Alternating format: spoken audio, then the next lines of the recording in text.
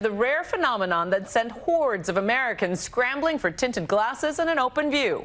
It's been 99 years since a total solar eclipse swept from coast to coast in the U.S.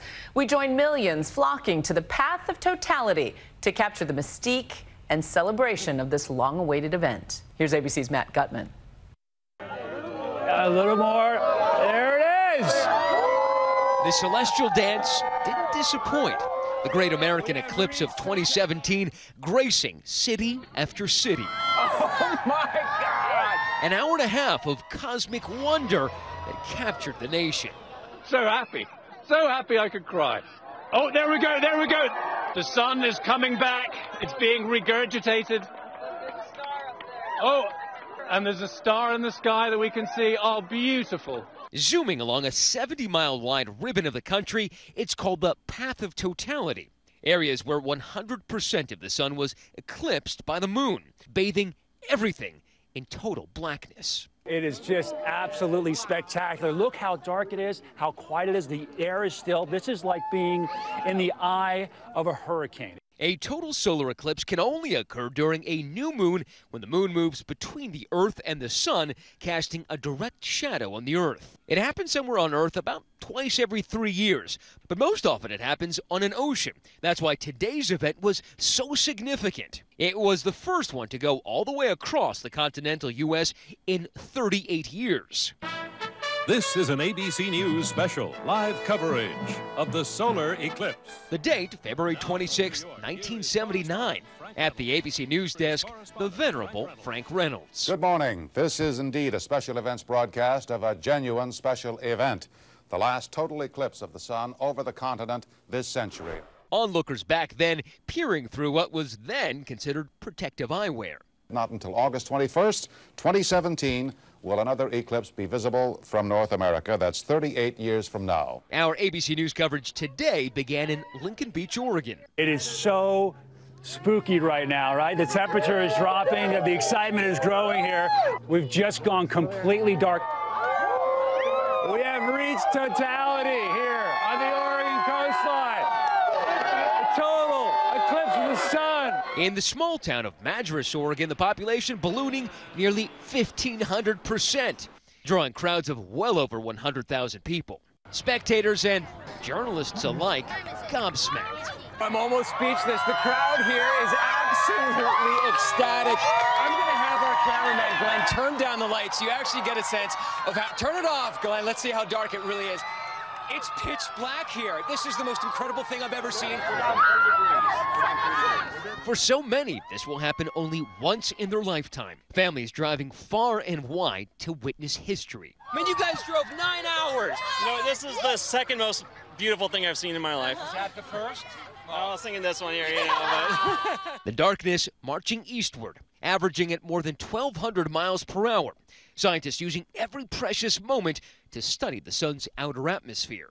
Because of the contrast between the darkness of the sky and that one spot of sun, you get a really bright region with a nice ring around the moon, so it looks just like a diamond ring. Once the diamond ring was covered, then the corona emerged. Across the Path of Totality, hotel rooms fully booked. This is Carhenge, just outside Alliance, Nebraska. A couple hundred miles from the nearest airport, middle of nowhere, and a lot of people showed up because it is slap bang in the middle of the Path of Totality. We've got nearly 2 minutes and 30 seconds here. Some describing the eclipse as otherworldly, even extraterrestrial. Here in Kelly, Kentucky, they had a bit of a cosmic coincidence because not only was it the eclipse today, this was the 62nd anniversary of a reported alien invasion that happened back just about 200, 300 yards from here. Celebrities watching along and posting their experiences on social media. Lady Gaga to Bill Gates. Sarah Jessica Parker not so expertly narrating her experience. Oh my God! The President, First Lady, and son Barron also enjoying the view through their eclipse glasses. On board a Royal Caribbean cruise, Bonnie Tyler treating eclipse viewers to a total eclipse of the heart experience with her classic ballad. Nothing I can say, a total eclipse of the heart. Yeah, it was really awesome. With the eclipse happening, performing this iconic song with a legend, here's the dream come true. Let's do it in 99 years. In heaven. In the Music City, the sky went dark, the streets lit up. Gareth, we've been watching everybody else. You came all the way from... All the way from the UK to come and see this event. How are you feeling right now? Amazing. It's like, I can't believe it. It's a religious experience. Back in Oregon, the cosmic event even made a few moonstruck. Now we're getting the diamond ring effect right now. The sun is slowly being taken out of the shadow. That diamond ring in the sky transforming to one on her finger. Just moments after the totality, question asked and answered with a yes. And then that kiss. You literally had no idea this was coming. And Ben, were you able to focus on the eclipse, knowing that right after the eclipse, you had the biggest question in your life to ask someone? I was actually really into the eclipse. The eclipse was amazing. But then once it was over, my brain switched and I started thinking about, when am I going to do this? It got a little nerve-wracking. We were both shaking. Were you? Yes, we were both shaking. We were both crying. From a proposal to an outright wedding. While tens of millions of Americans looked up at the sky, who gives this woman to be wed to? In St. Joseph, Missouri, right in the eclipse's path of totality. On this very special day, not only will we get to say we witnessed one of the great cosmological events in almost a century. All eyes were on Samantha Adams and Cameron Kuhn. Samantha has been planning this with all the glee of a child who once dreamt of becoming an astronaut. I remember in 3rd grade specifically, I just went from a little kid in a classroom to like space, space, space. So when Cameron proposed last year, she knew today would be the day. Every guest given those special eclipse viewing glasses, the decorations, a no-brainer. Heavenly touches with a spacey motif. It should look really cool braided.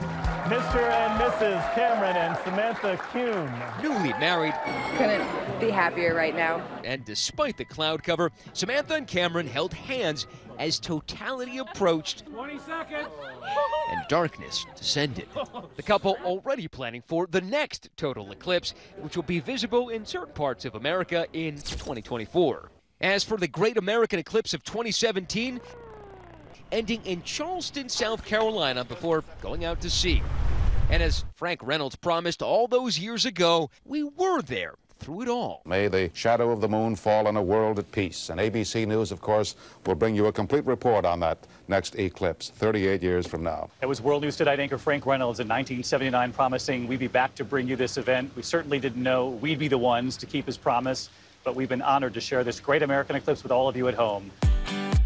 Now America looks forward to the next great nationwide eclipse. Hopefully, I'll see you there in 2045.